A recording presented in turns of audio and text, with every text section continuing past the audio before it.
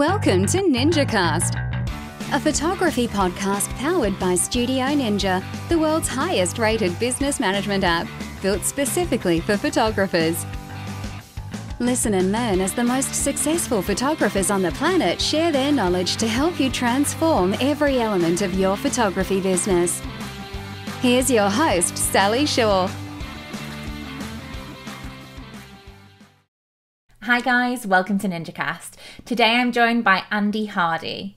I'm super excited to have Andy on the show today. He's going to share how to make your films stand out from the crowd, the techniques that he uses to do that, and his best kept marketing secrets. I'm really excited for this one, so let's dive right in.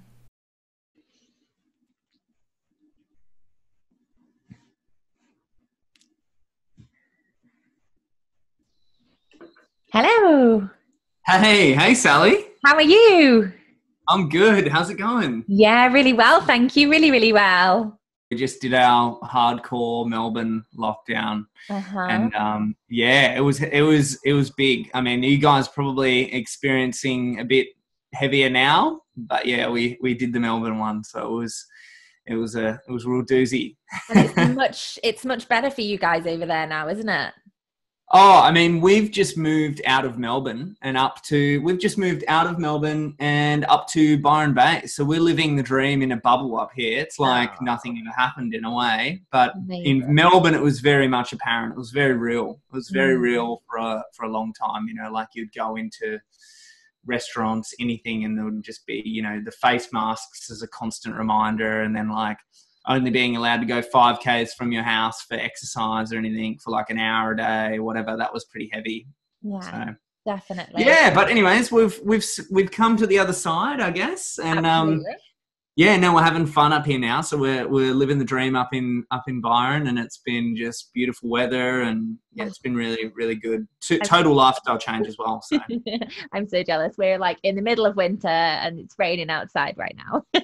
Yeah, it's a total tip. Yeah, that's what happens when you're living down under on the other side of the world. Hey, I know. I should definitely move one day. The UK life is not the way. Yeah. I'm sure it has its perks. Yeah, it's not too bad. So, Andy, for our listeners that perhaps don't know about you yet, can you divulge a little bit more about yourself and talk about your business and perhaps your journey so far? Yeah. So, guys, thanks for having me on, for starters. Thanks for having me on the studio on the NinjaCast. Pretty stoked to be here. It's it's been really cool. I actually will just divulge and share a short, sweet story. But I went with one of my good buddies, Jesse Hisco. He was one of my best friends and mentors in Melbourne. Taught me everything I knew about wedding photography up until a point. And I remember going down for a meeting with Jesse. He was like, "Oh, I know about this new thing called Studio Ninja." And we went down and met Chris in the Richmond office about 7 or 8 years ago. And it was like to sort of meet him and then see how far it's come now, and to be supported by Studio Ninja the whole time has been absolutely awesome. So thank you guys for that. And I'm stoked to be here. Yeah. Anyway, my name's Andrew Hardy. I'm a filmmaker and photographer. I'm mostly doing commercial work now, mostly focusing in the commercial sphere. I have a production company called fēlan Films. And basically, I also have done a whole bunch of weddings, and that was kind of like I just mentioned, sort of that was back in the day. I did about 6 years of kind of shooting weddings and traveling sort of up and down the east coast of Australia, and being lucky enough to sort of being flown to a bunch of different places all over the world to shoot destination weddings. And I've had an extremely fortunate career in doing that, and kind of just got to a point where I was like, I wanted a new challenge. And I personally felt like I was getting not stale, but I felt like I just wanted something that was new and challenging, and just, you know, that new excitement of like just building something new. And so I decided to like build a production company. And so now basically we take on clients, a variety of clients, but we're really approaching that kind of like I don't know, we're really lucky to approach that top tier of kind of commercial clients where we've started working with Sony Alpha and Mini Cooper, and we're just in talks with a pretty exciting mountain bike company that product and film should actually be out by the time listeners are listening to this. So that'll be pretty cool for people to see.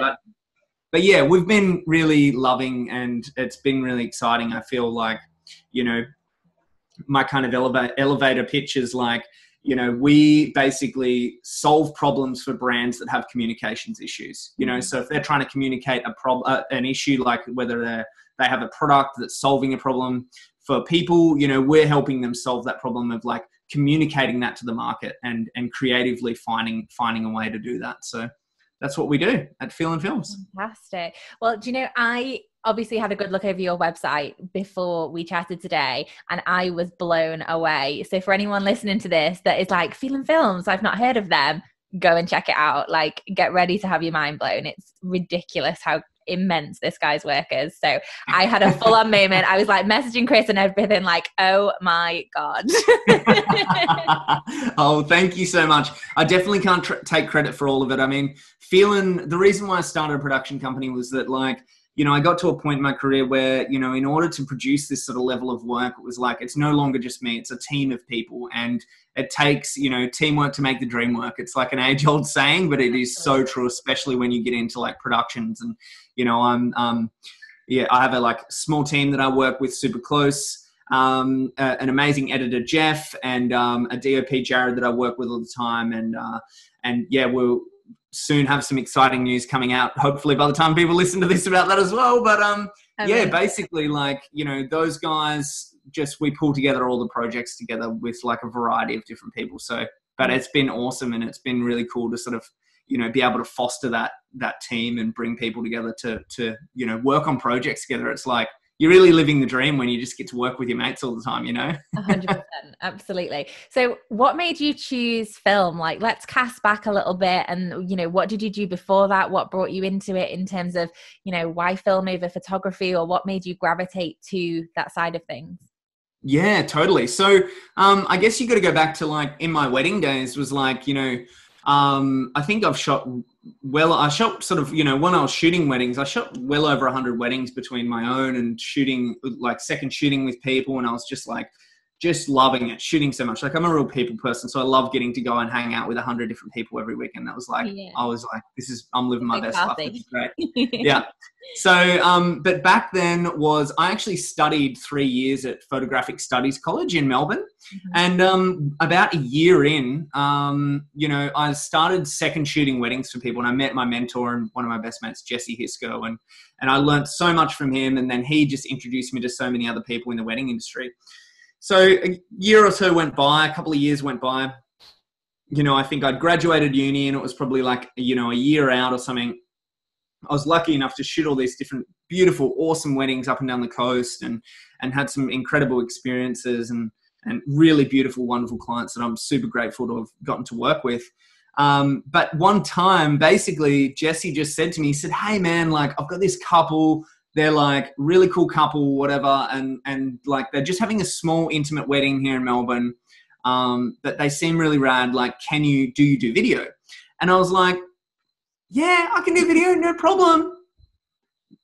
I couldn't do video. I had no idea. And so he was like, oh yeah, the wedding's in like 3 weeks. And so I'm like back on my computer, how to do video, and like just YouTubed the absolute, you know, just like YouTube so much stuff about it, and just went on a spree of learning like how to do it. And we'd done like a module, like a semester at university on like film, on like making films, making videos and using Premiere and stuff. And so I self-taught myself all this stuff, shot this awesome wedding in Melbourne. It was just super tight knit, just both the folks, one of the brothers of the groom was there, and that was it. They just had marriage registry, and we shot the wedding, and it just turned out really beautiful. And basically they said, hey, do you want to come to Bali? We're actually having another wedding, and we're flying in all of our friends from China and all of our friends from university in Melbourne to come to Bali for this wedding, where we're going to get married in a glass church on the edge of a cliff. and we want you to shoot video for it because you did a really amazing job. Like, can you come? Will you come? And I was like, let me just check my schedule. Yes, I can definitely be there. So basically my second ever wedding film was like one of the most incredible destination weddings, like just you could imagine. Yeah. And so after that, I just sort of went on this like super snowball effect of like booking destination wedding films. You know, we shot like films in Thailand and Bali, and like, you know, we were fortunate enough to shoot a wedding in Kerala, in India, in Canada, and in the States, like sort of just fluting about all over the place, shooting wedding films. And my love for video just grew and grew and grew. And it was just kind of this way. And I think, you know, that's where the name fēlan Films came from in my commercial sphere. Was like, I fell in love with that feeling that you can create through cinema, which is like, and I'm not saying you can't do it in a photograph, but I think that, you know, I love watching movies and stuff, and that feeling you get when you like the hairs stand up on your neck or something, and you get that like, you know, the pins and needles kind of effect of like watching something where visuals and music connect so much that you can't help but feel something from it. Yeah, absolutely. I must admit, I've been a photographer for 8-9 years now. And the last 2 years or so, I've started doing highlight films for my couples. So I don't go out currently and do like a full wedding just filming it, but I will hybrid the two together. And I love film. There's something about it, like you say, where gives you goosebumps, and, you know, you put that film together and you know, time it just right with the music, with the, you know, with scenes changing and things, and you just look at it and go, oh my God. Yeah.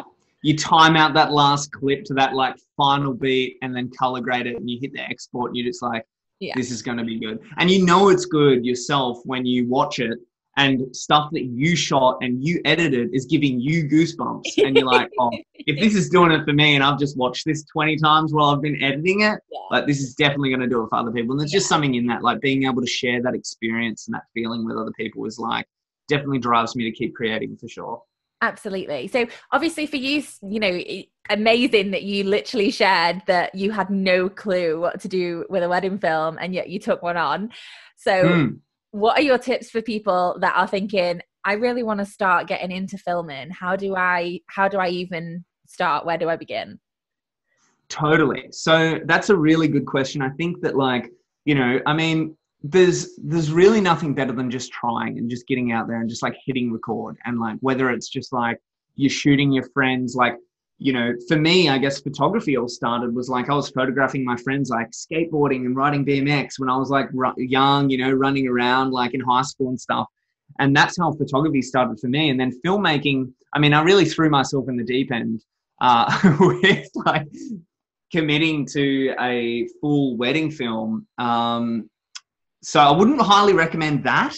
I wouldn't say go out and just do that straight off the bat. I was really lucky in a sense of like it just actually panned out. And I mean, in my career, there's been plenty of films that haven't panned out where, you know, not so much professionally for clients out there, please, if you're listening, that doesn't happen often.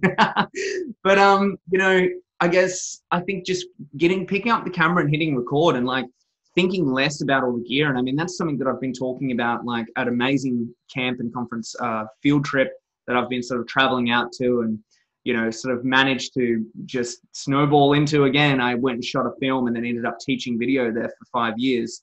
Wow. But like one of the key things with like any of my video stuff that I've ever taught or shown anyone is just like stop thinking about all of the gear and just like focus on the story and creating, and like pick up the camera. And like, you know, Sony mirrorless cameras now are just so incredible where, you know, you've got in-body stabilization. You know, most mirrorless cameras now have that. And you can run around and shoot and emulate moves that you would otherwise need all this equipment, like a jib, like some cinema jib where you want to raise the camera up or do a slider move from side to side.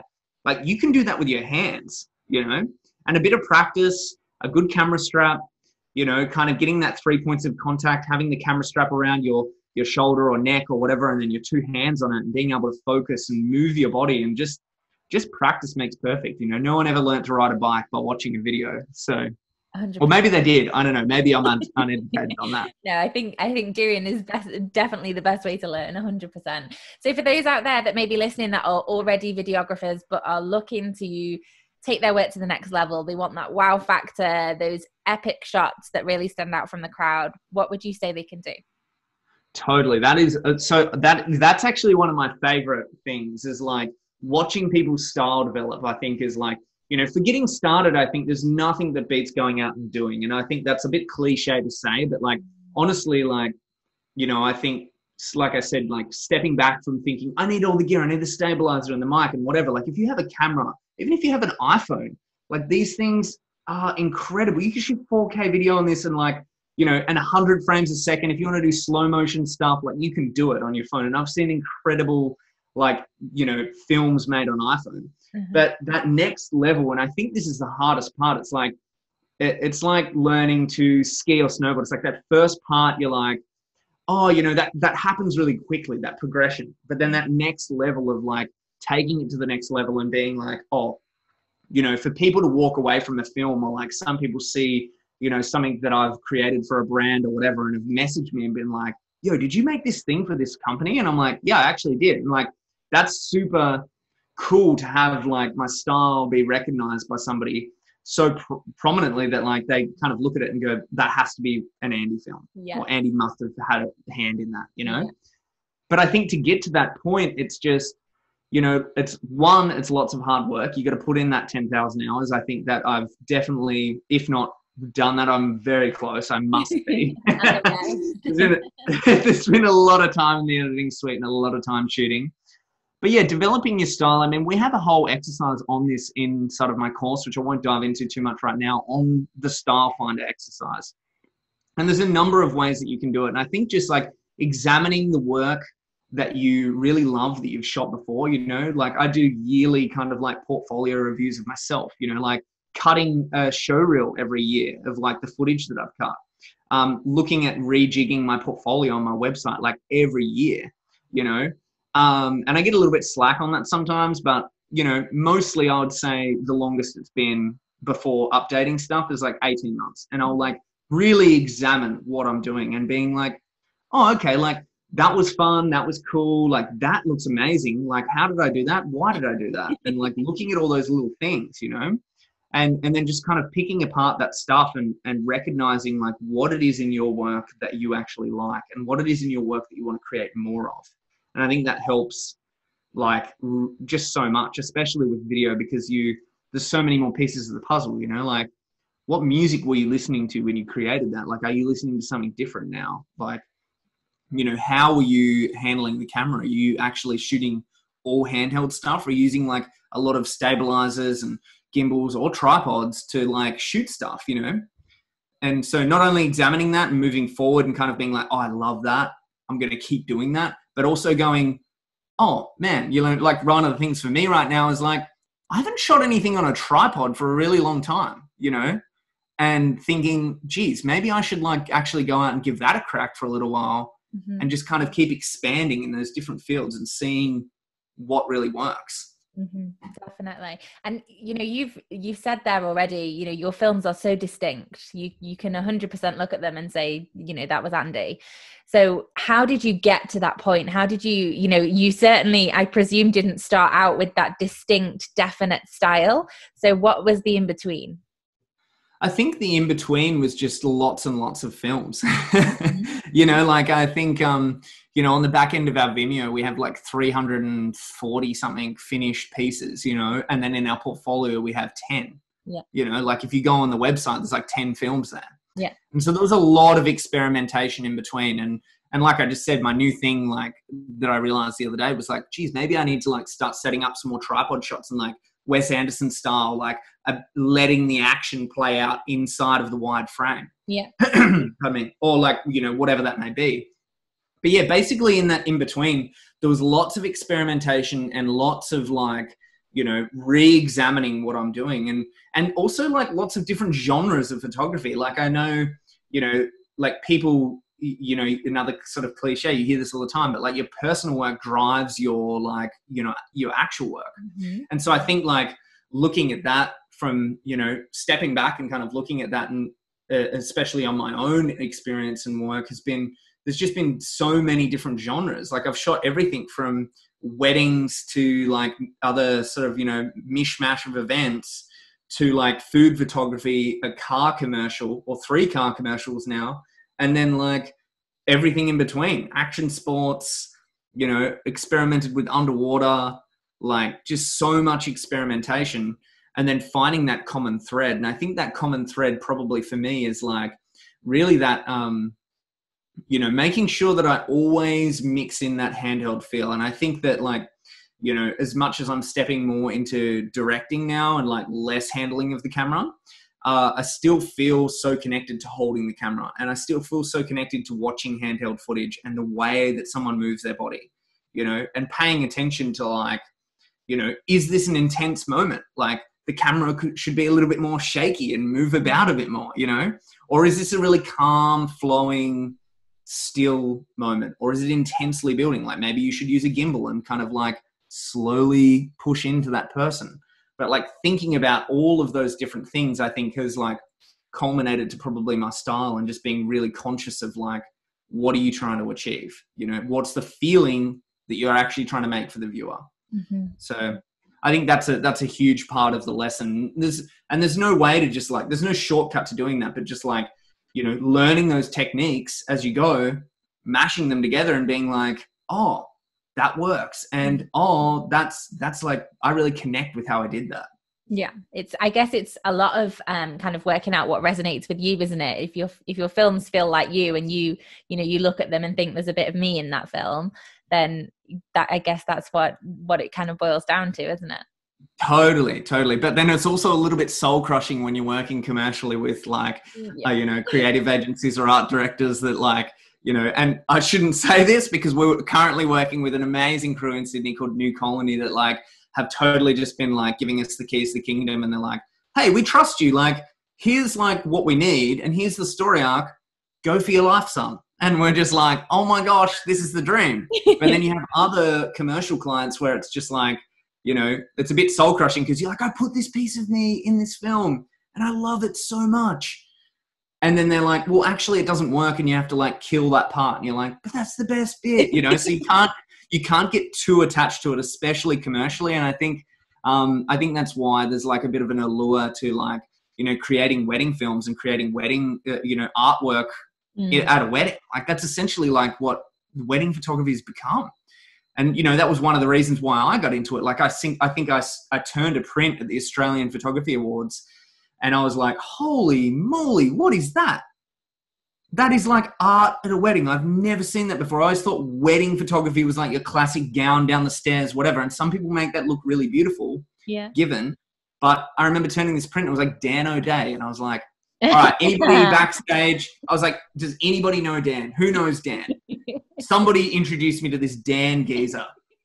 And so someone actually introduced me, and I just bugged him for like 2 years. And then a year after that, he was like, hey, you're actually pretty good. You should come and shoot weddings for my company, All Grown Up. And so I shot for All Grown Up and worked with Dan for years. And now he's like a really good friend. But he was one of the reasons, like realizing that you could create art at a wedding. But yeah, I don't know. It's an interesting like experience of how, I think I've gone a little bit sideways on that one. No, that was fantastic. I can... That's a fun little side story for you. And, and I think the point of the story was just like, you know, commercially speaking, you know, sometimes you have that little piece of you crushed in that film, but, you know, you just got to keep trying and putting that out there. And like I said, I think that's the allure for creating that wedding artwork, is like having that freedom to do so, you know? Yeah. I think with weddings as well, it is all about the feeling, isn't it? It's about the emotion. It's about the story that unfolded, and that kind of gels with that you are putting a piece of you into that and, you know,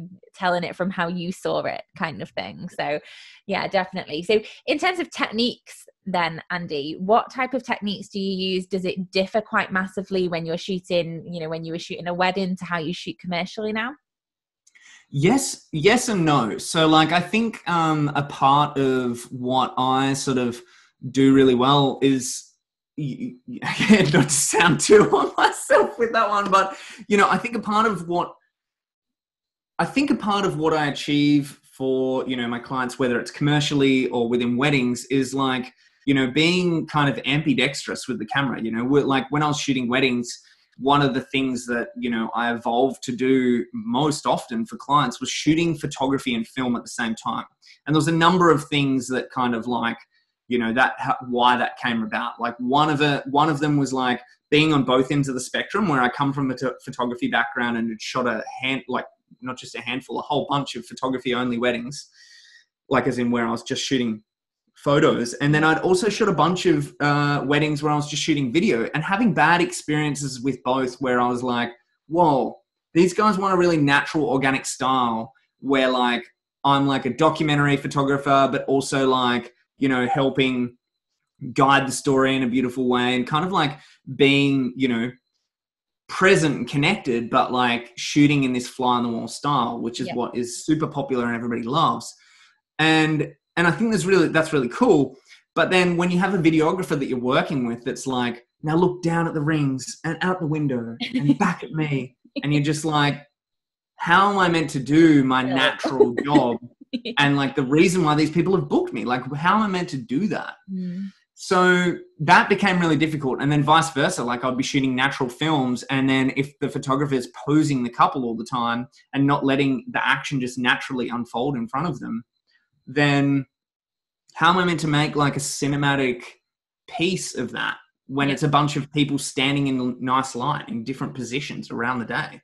So we started shooting photo and video weddings, and that just like taught me so much. Like where, you know, I got, you know, the first couple were very nerve-wracking, and you're like, oh my goodness, how am I going to shoot the kiss in video and on stills?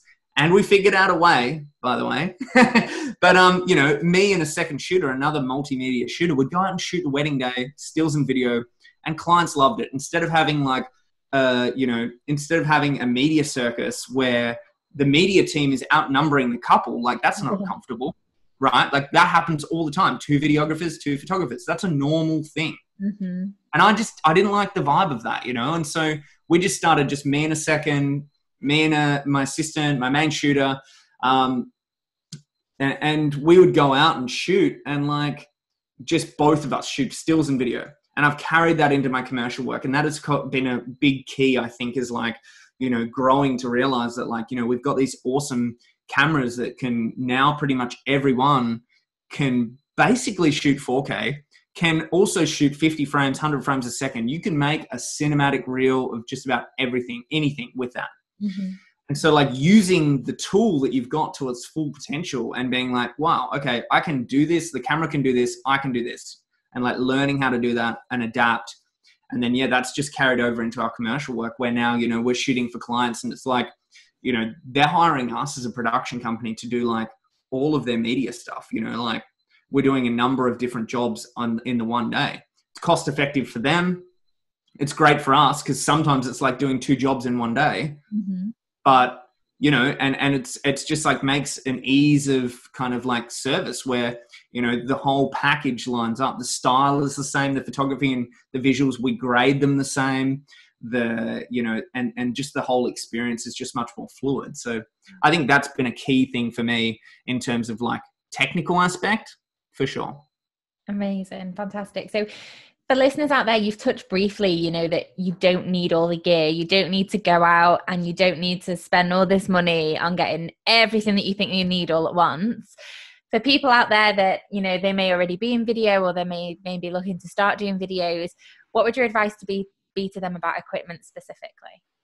Man, equipment specifically, I think paring it back. Like I think that's probably like one of the big mistakes that I see often is like people jumping in and being like, you know, I'm guilty of this as well. Like that wedding that I told you about before, that first ever wedding in Melbourne, my first ever wedding film.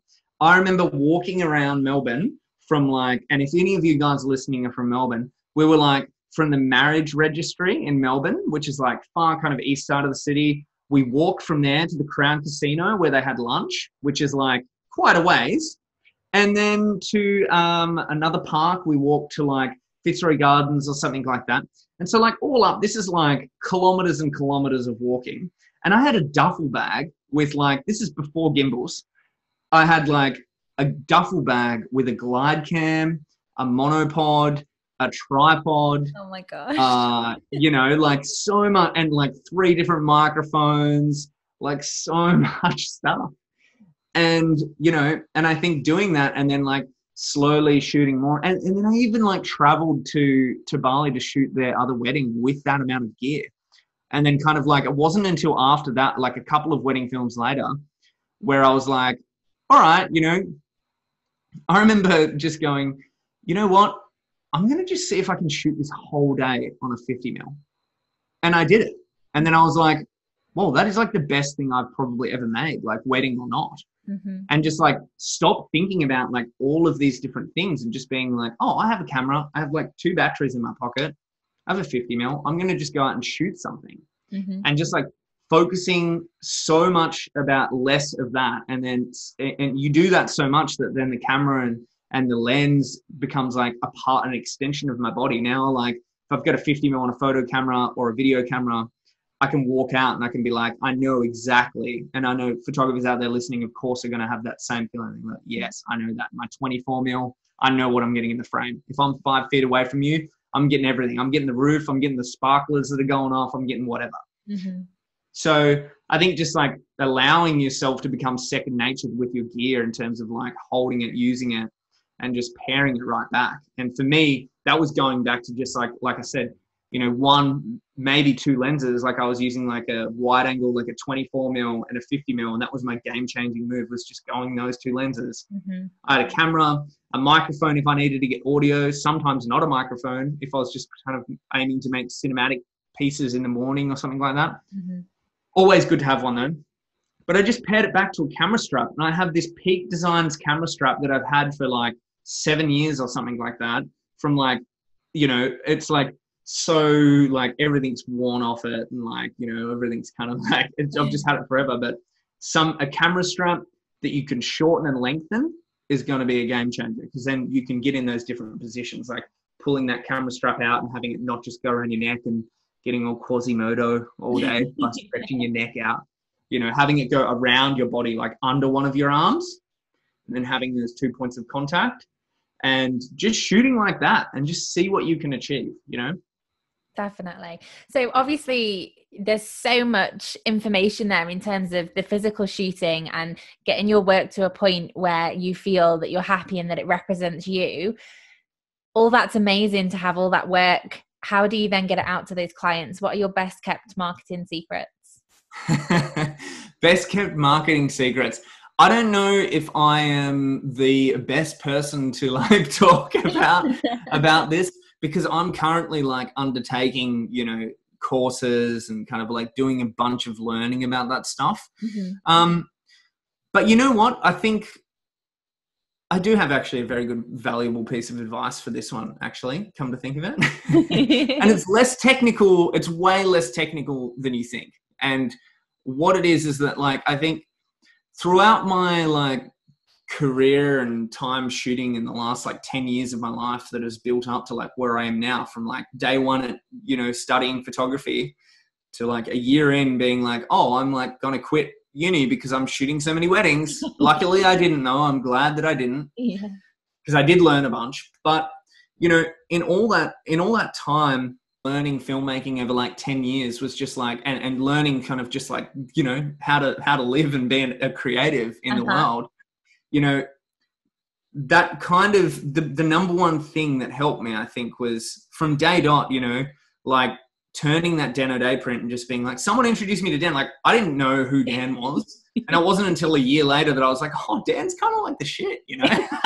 and then also like going from that to, you know, getting an opportunity to travel to Field Trip in the States, you know, like I think Dan, and if anybody doesn't know about Field Trip out there, you probably should know about Field Trip.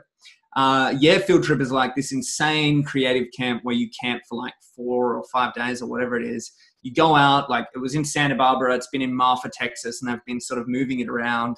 Hopefully there's going to be another one soon, COVID and stuff provided. But basically, you know, Dan was like, hey, Andy, you should come to this thing. Like, you're doing awesome videos. Like, maybe you can like make a film in exchange for a ticket. And I was just like, yeah, that sounds great. And then my other friend, Ben Murphy, had been before, and he was working with Sam Blake. Some of you guys may know. And so she was speaking at the event. and she was bringing Ben, and Ben was like, Andy, you should come, you should. And he told Whitney, the owner of the camp as well, like the sort of, you know, the main contact at Field Trip, Whitney Chamberlain, and they both told him about me and was like, hey, this guy should like come to the camp and like make a film or something. He should just be there. And then randomly one day I had this phone call on my phone, and this story is going to make sense in a little second. Go on. But I had this phone call on my phone from this American number, and I was like, who's it? I picked up, and it was like, hey, it's Whitney. Are you going to like come to Field Trip or what? And I was like, whoa, like, okay. Like very classic Whitney style. Like now I've known him for a few years. And what happened was I went to Field Trip, shot a film, and a year later they were like, we want you to come and speak. But I think that whole experience, like the next year I had such imposter syndrome because I was like, whoa, I'm like teaching video next to the people that were the reason I got started making, you know, doing wedding photography. Mm-hmm. You know, like I'm looking at the schedule and it was like, oh, Dan's speaking, and then there's like Jonas Peterson, and then there's this, and there was like Andy, and I was like, whoa, should I be on this list? I don't know. I was like such an imposter.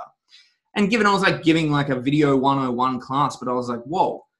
But I think ever since that moment, I've made a really conscious decision to like, no matter who it is that I'm speaking to, is to like speak to them like a human and like connect with everybody on a really human level. Because like, you know, everybody loves fanning out over someone, you get excited and whatever, but like, imagine being that person. Imagine putting yourself in that person's shoes, whether you're like, you know, it's the person at the company that's constantly getting pitched ideas to, you know, or whether it's like, you know, you're like, you know, high up wedding industry people and you're like just started shooting weddings and you're fanning out over this person because you love their work. Like I urge you all, anyone listening, to like talk to everybody like a human being. Like they're just like your buddy that you had a coffee with yesterday, you know?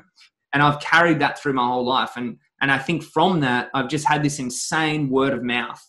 So to roll it back to this marketing thing, like my best marketing tool has been word of mouth. Like I don't think I've gotten any more jobs from anywhere other than people just going, hey, you should meet Andy, or like, hey, you should like work with fēlan, or hey, you should like do this, Andy, you should meet this person. Mm-hmm. But just like having that connection with so many people and always just thinking about like, you know, like kind of, you know, just having an experience with somebody is an opportunity, not just an opportunity to like maybe get work, but an opportunity to like grow and learn something new, you know? Yeah, definitely. It makes me smile because there's not many people out there. Someone would hear Dan O'Day's name now and they'd be like, whoa, Dan O'Day. Whereas you were like, find me Dan O'Day, I need to speak to him. Where's Dan at?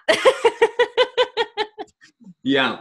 I remember it like it was yesterday, and we actually caught up like a month ago. We were driving up here to Byron and we stopped through Sydney and went to a very a very wild industry party. We stopped in Canberra where Dan and Kelly are, who I used to work with all grown up, and so we're hanging out with the guys, the old crew, Kelly, Tunney, and Dan, and we just had a really loose night and we were talking about it. And I think that first time somebody introduced me to him, and he was sitting in like the second row. He was about to start judging, and I'm asking him how he was like, how are you getting just asking real questions. How are you getting your tones in your images like that? Like, what are you doing? How do you do that? How do you edit like that? You know, and I think he's like, just check out like Visco or something, you know, like it's kind of like palming me off in a way. And then, you know, years later, I discover it's not just as easy as Visco to create that like, you know, signature look, whatever you're trying to achieve. But it was a good starting point, and it was good advice to like check out how to, you know, create closer to like, you know, that filmic aesthetic or whatever it was that what I was looking for. But yeah, I've just tried to carry that kind of like approach anyone, cold call, word of mouth. Yeah. Marketing for me has been cold calls and word of mouth. Like cold calls have got me a long way. I love it. So Andy, if you could start your entire career all over again, is there anything you would do differently? Look, I think, you know, and I don't know if there's anyone out there listening to this that's like studied photography, you know, and, you know, given my career, my degree at Photography Studies College was invaluable. It was really beautiful experience and I had an amazing time there. And ultimately, I probably wouldn't have progressed so much and made the connections that I did if I didn't foster a lot of stuff through Photography Studies College. But if I was starting again today, then I would be just like, you know, and it's hard to find this stuff when you're getting out there. But, you know, I honestly, like, if I hadn't have gone to uni and I would have just gone to, field trip for like 5 years in a row, or 3 years in a row, sorry. Like, I've learned more at creative camp, at that specific creative camp than probably any other sector of my life. Like, I haven't just learned creative stuff. I've learned how to, like, be a human, like how to be kind, how to, like, you know, just, I don't know, how to just it's so hard to put into words, you know, like how much growth has happened there, because, you know, it's not just photography and film. It's like, you know, mindfulness classes, meditation, like, you know, manifestation classes, graphic design, photography, film, like they're all a part of it. Like anything creative that you can think about is happening at this space. And I think that now, especially like as creatives, we're probably moving into more of like a, you know, for lack of a better word, like ambidextrous kind of like plane where, you know, if you're a photographer, someone at some point is going to expect you to do video. They're just going to be like, you can do video, right? Like they're not going to ask, do you? They're just going to be like, you can do it, right? Because your camera can do it. But I think that there's so many life skills learned outside of that with like, you know, creativity in general, whether it's like, you know, learning little bits of graphic design or just like learning how, you know, especially for me, and if you haven't picked up already, my little ADHD brain just like flying around all the time, how valuable meditating and slowing down can be. And I've tried to make that a big part of my life over the last couple of years. But, you know, I think, it's just, I think that I would just probably look for more focused stuff than doing broader, you know, and like I said, no dissing to Photo Studies College, and that was a beautiful time. But if I was to do it again, I would look at more of that stuff and try and, you know, spend my money wisely into a place where I could see that kind of exponential growth in more than one area, you know? Finding like that hands-on education where it's like bits of everything that you're physically going to be doing day in, day out at the job. Totally. I think that like I'm, you know, I wish maybe like, and I wish maybe that like I could have had that experience even growing up. You know, I think that like the way the education system is like go into a classroom and learn here. And like, you know, I have some buddies like that went to Steiner school, and you're like put into groups of like, oh, you learn with your hands. Oh, you're in the learning with your hands class. You guys are going to go out and build stuff. Oh, you learn auditory learning. Well, cool. You can go to the classroom. And they're like, I love going to the classroom. You know, for me, I wanted to be outside and I want to be doing something with my hands. And I want to be going on to like, you know, I don't want people to come into my studio. I want to be like going out into nature shooting stuff. And I want to be like experiencing all these different, you know, different kind of like spaces and challenges and lighting situations. And that really excites and challenges me. So, yeah, I think like looking to probably like understand that more about myself and being like, oh, okay, where can I go to learn that way? Whose workshop can I do that's really going to be hands-on? Or, you know, who teaches in the style that I like, you know? I think I would look more at that sort of stuff. For sure. And if you could add perhaps one final piece of advice that has made a big difference in your life in general, business or, you know, personal life, what would that piece of advice be? This is a tough one. That is a tough one. That is a really, really tough one. I mean, I feel like, you know, I feel like that I kind of already gave it before with that, just like speaking to everyone as a human, you know, be kind and like, you know, not just treating just be a good person and not just like, hey, you know, help someone to their car with their groceries. Just like speaking to everyone with that same level of respect and being like, you know, even if you may think you might know more than some person or you might be like more experienced, you can always learn something. You know, and like even like say the crew that are inside of my filmmaking course, Moments in a Minute, little shameless plug there. I'm learning stuff from those guys all the time.